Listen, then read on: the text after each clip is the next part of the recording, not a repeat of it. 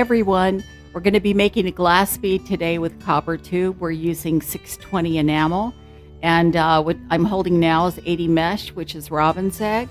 But the 620 is a larger pea-sized gravel type of grain. So I'm starting my torch. We're going to be using skinny copper tubing that you can buy online or at the hardware store. All I'm doing is rotating it on the mandrel to get it hot. And when it starts to glow orange, I'm going to dredge it through the 620 white enamel. So 620 refers to the mesh size. It means that all of the grains will fit through a mesh with 6 holes in a linear inch, but none of it will go through a mesh that has 20 holes in a linear inch. So we're just heating this up right now and waiting for it to smooth out and become our glass bead, essentially. If you don't wear glasses, you might want to consider wearing safety glasses because some of those little particles can pop off and you want to be safe.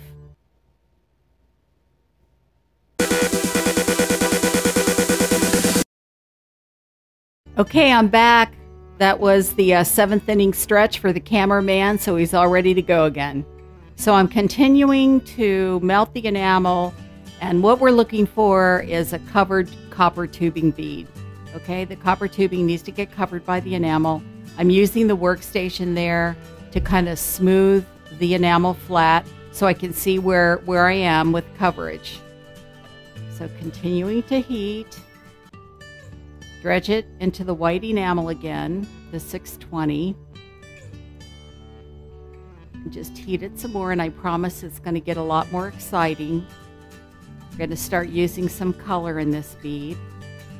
So we're just really melting this in, and you know, sometimes it gets to be so pretty, but there are still raised areas. You could stop there as long as the particles are melted and fused enough to the background enamel. You could have little bumpy beads. I mean, that's going to be fine.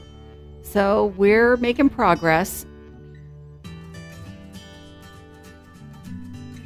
All right, so now we're pushing the bead back. All I'm doing is kind of cleaning up that leading edge of the mandrel.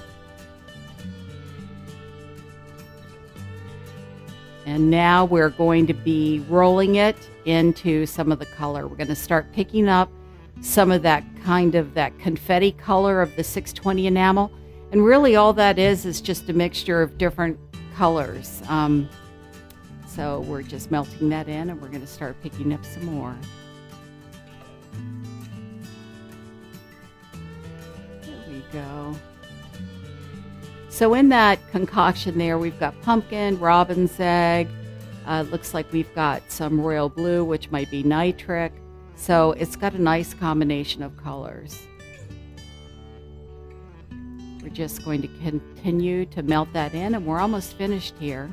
But I'm going to show you one last thing that we can do to the bead to kind of spice it up before we take it off.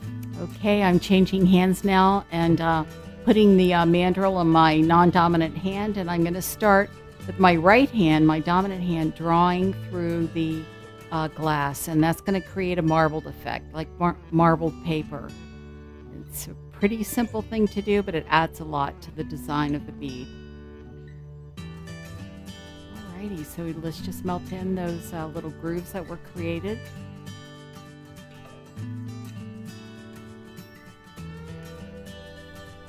Okay, here we go. Just push it off. Alright, I'm going to grab the other end with a pair of pliers so I can just drop the bead off of the clean end of the mandrel into heated vermiculite. I'm going to turn the vermiculite off and just allow it to cool naturally. So this is what we created. And it was pretty easy, you must admit.